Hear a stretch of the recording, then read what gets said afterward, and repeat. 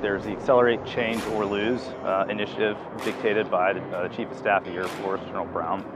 And in that, we took that personally from the A-10 side. What can we do to help support the 5th gen fight? We're able to do that here based off the unique capabilities given to us by the Navy and the ranges that they have here, specifically over water.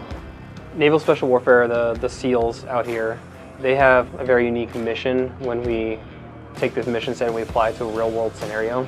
Most people don't get to, again, interact with them, or they don't really see how that process works. So getting to mission plan at their space, kind of seeing what their priorities were and what they needed from us is pretty eye-opening. This is the roughly 3rd time a Datum 160 has been loaded on an A-10.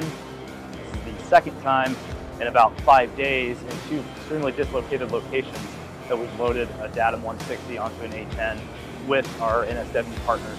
We have a unique ability to provide a lot of capacity of things just based off of the number of weapon stations we have on this aircraft and our ability to go work in austere environments. That opens up weapon stations for other platforms to carry other weapons that may be of a higher priority. And that's really what it comes down to for us in the A-10 community, is how do we support those that would be fighting, how can we fight with them, and how can we provide an effective support them.